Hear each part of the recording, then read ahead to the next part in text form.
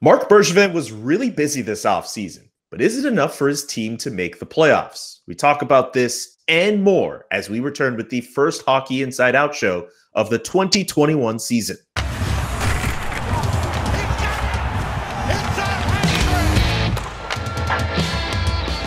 My name is Julian McKenzie. I am the new host of the Hockey Inside Out show. It's an honor to host this prestigious show and be alongside these wonderful panelists, Montreal Gazette columnist Stu Cowan, former Canadiens defenseman Rick Green, and Jessica Rusnak of CBC Daybreak Montreal. Hopefully you all had great holidays, and I'm sure you guys are as excited as I am for an upcoming NHL season. I can't wait. 4 months has been a long time. Oh my God. 4 months has been a long time. And the Canadiens have made the most of the last few months with all the roster turnover that's taken place. Josh Anderson, Tyler Toffoli, Jake Allen, Joel Edmondson, Michael Frolik, Corey Perry is on the team now. And I didn't even mention the rookie Alexander Romanov, the Russian rookie who hopes to catch on with the big club this year. Of all of the new faces, whether through trades, whether through free agency, whether through the draft or anything like that, of all the new players coming in, which one do you think will have the biggest impact on the team this coming season? I think the Canadiens are hoping it's going to be Josh Anderson. The big power forward this team has been missing for so many years. Big 6'3", 226-pound right winger. Marc Bergevin is banking on it. He gave him a 7-year, $38.5 million contract, which is a $5.5 million year annual salary cap hit, which ties him with Jonathan Drouin for the highest paid forward on the team. So, they're really banking on him. Anderson's coming off major shoulder surgery. He only played 26 games last year with Columbus. He had 1 goal. The Canadiens and Marc Bergevin are hoping he can regain to the form from the previous season when he scored 27 goals. So I think, that's the guy I think that they're really, really banking on. He's looked good the first couple of days at training camp. He's on a line with Nick Suzuki and Jonathan Drouin. And Suzuki, when he was talking to us the other day, it was sort of funny. He said during practice, at one point, Anderson sped down the wing, and Drouin and Suzuki looked at each other afterwards and went, wow, we didn't realize he was that fast. So I think that's the guy that the Canadiens are counting on having the biggest impact.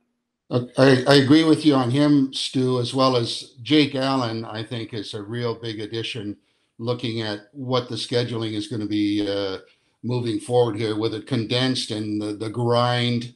I think they really have to count on a guy like Jake stepping in there and giving Carey a little bit of a relief time, because it's going to be grueling, it's going to be tough, and they're going to need excellent goaltending from both of them in order for them to have some success.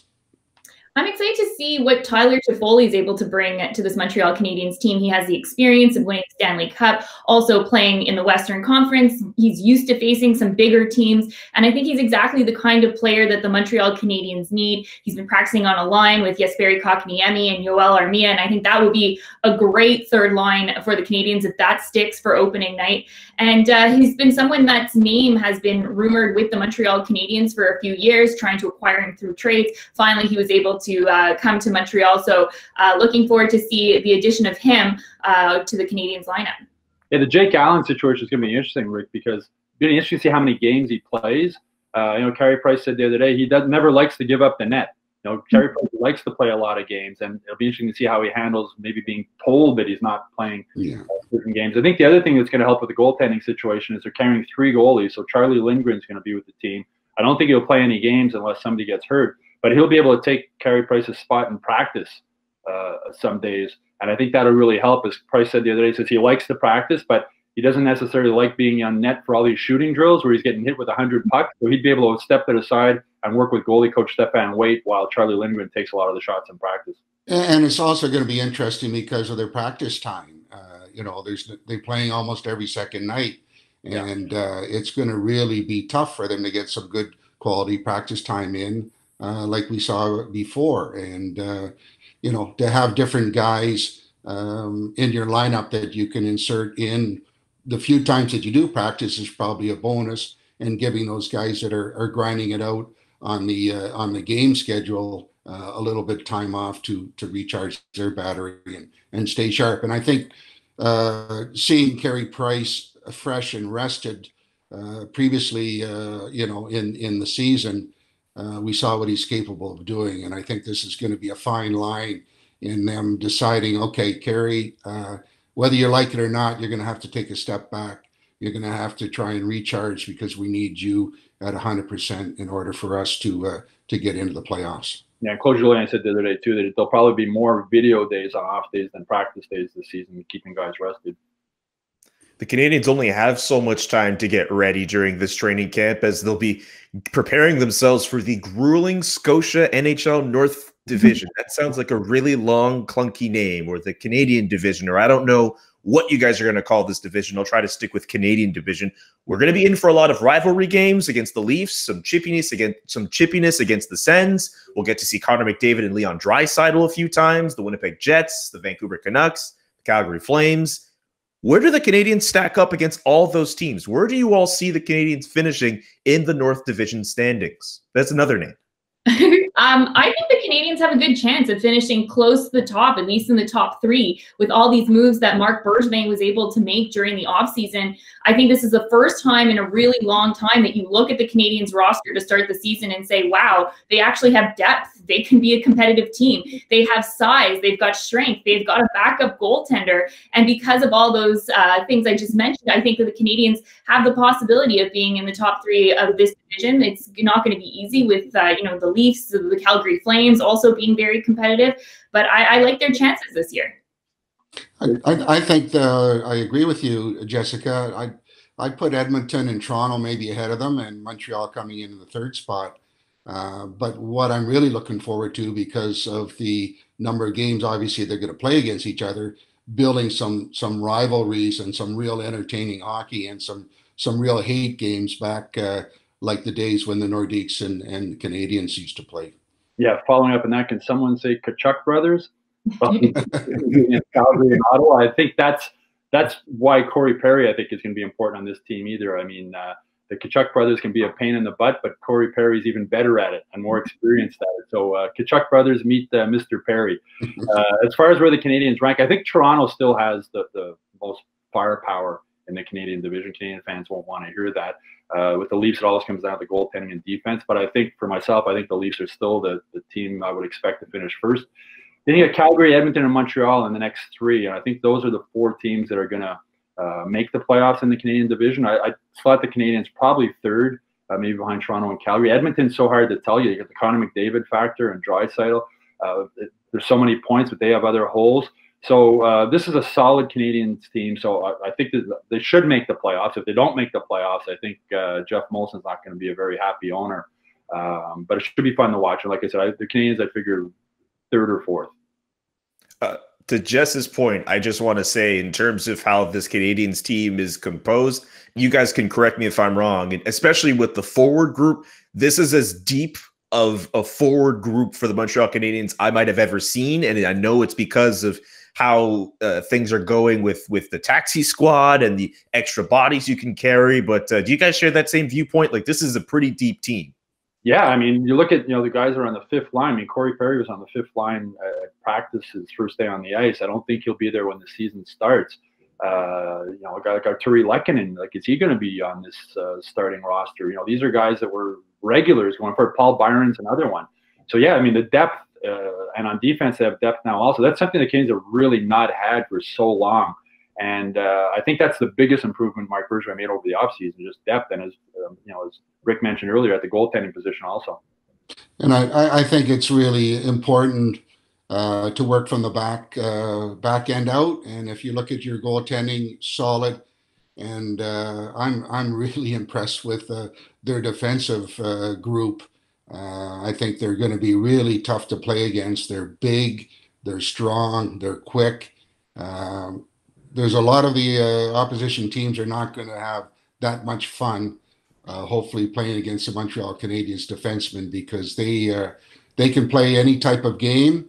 But the bottom line is they're going to make other teams pay for any of the space that they want to take up in the defensive zone.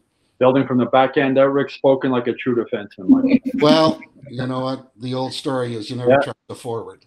I love that line.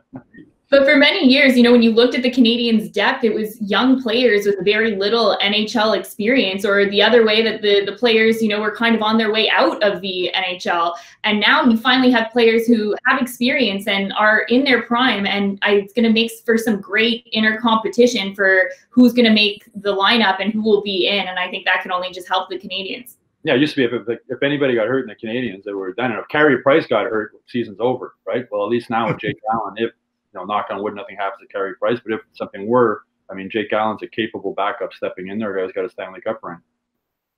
And we didn't really touch even on the fact that the teams are going to have to hopefully stay healthy. You don't want to lose anybody for an extended period, because obviously it's going to leave a huge hole in your lineup, and is going to hurt you on your win-loss record. So it's going to be tough to see who can hold up in this grind, and hopefully they're going to stay healthy and have everybody in the lineup that they like to have in the lineup. Yeah, and then the COVID-19 factor also. I mean, look what's happened in the NFL. The Denver Broncos have to play a game with a practice roster guy playing quarterback.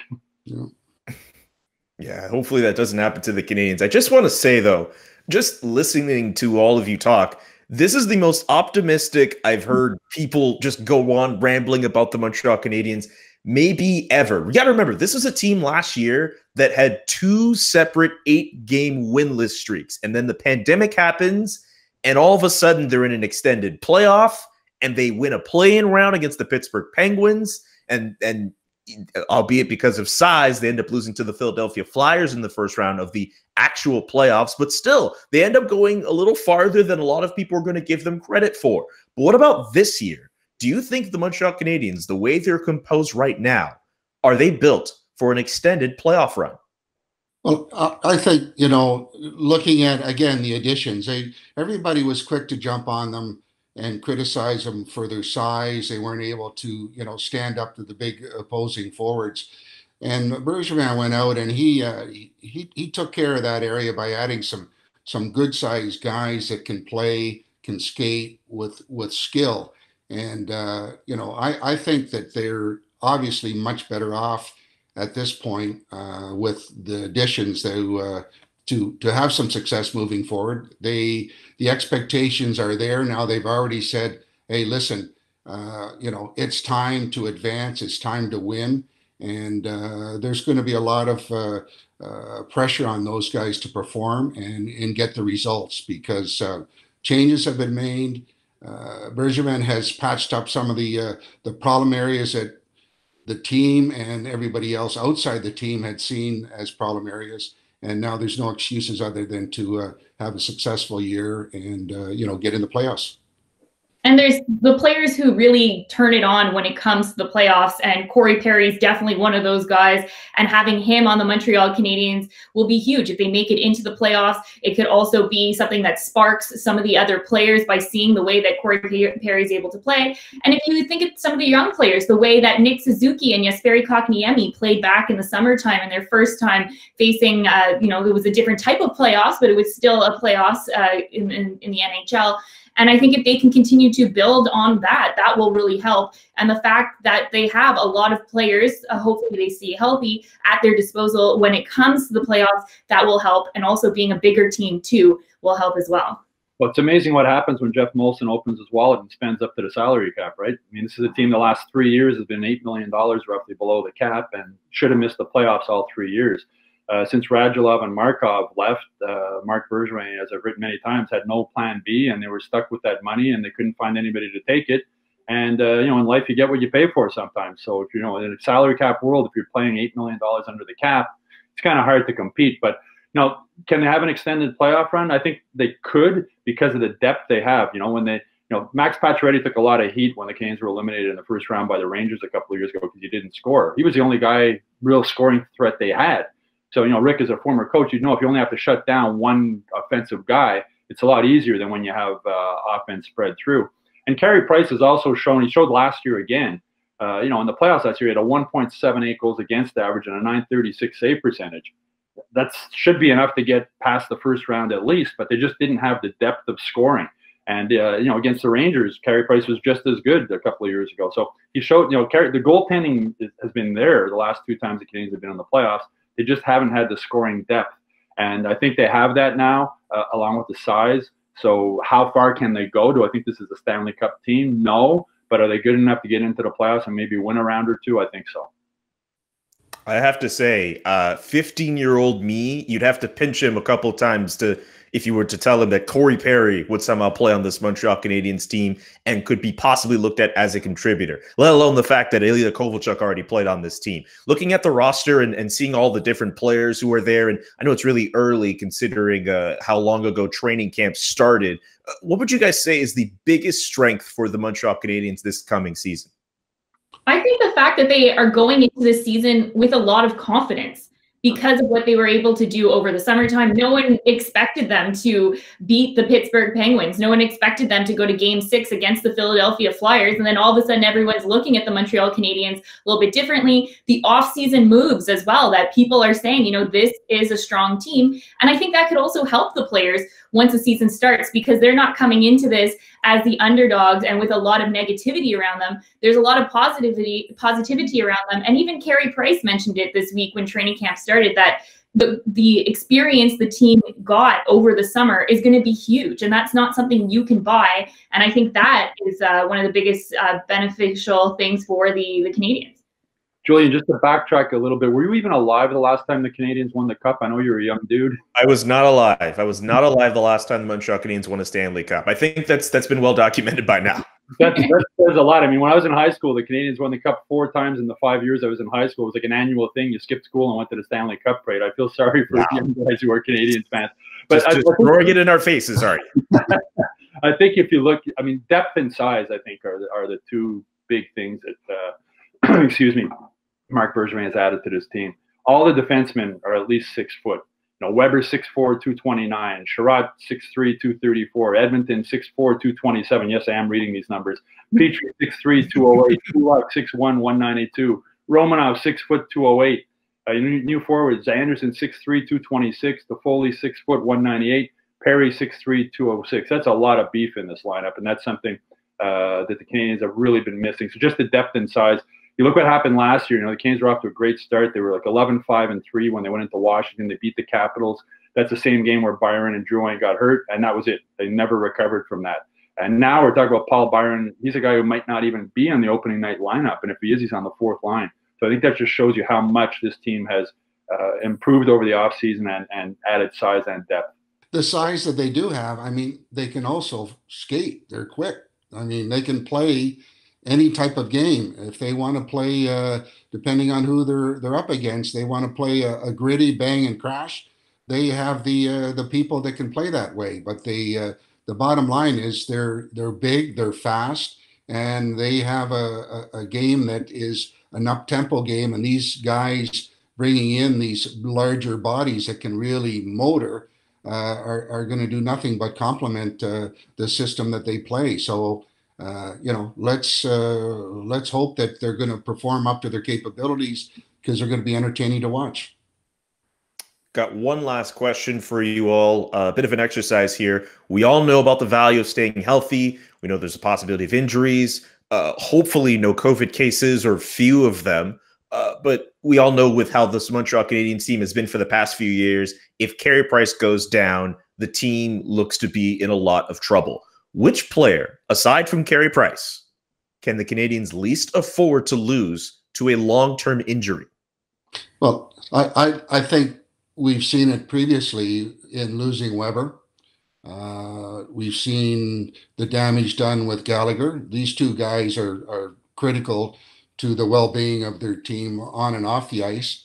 And, we just hope that again, with this grind of this type of season, these guys are going to stay on the good side of the health and be able to contribute to their 100% capability without getting anything major happening to them that's going to really hurt the team, I believe. But on the other side, they do have a little more depth with their personnel that can step in and maybe patch that hole on a short-term basis. But you don't want to see key guys. I don't care what franchise you are, you have your key guys go down, you'll see the team struggle. So let's hope for the best for them. To me, it's Brendan Gallagher. I mean, this guy, you know, Shea Weber's a captain. Brendan Gallagher is the heart and soul of this hockey team. You know, he's coming off the broken jaw and the hip issue he had in the playoffs last year. He says he's 100% healthy now. I think what's going to help Gallagher this year, his style's never going to change. He's always going to go in the dirty areas. He's always going to be like a piñata in front of the other team's net. But now, the way the lines are stronger, he's not necessarily the number one line, so I don't think he's going to have the same matchups against the defense. I don't think he's always going to be playing against the other team's number one and number two defensemen, which might make life a little bit easier for him. And there's going to be other guys in front of the net, Corey Perry, Anderson, big bodies that are going to be a pain in the butt for the opposing goalie. So it won't be all on Brendan Gallagher anymore. But again, he's the straw that stirs the drink, I think is the saying, right? It's a short straw, but it certainly works. Mm-hmm. For me, I'm going to say Jake Allen, that if for whatever reason, if he gets injured, then they're not in a very good situation. They're kind of back to where they began.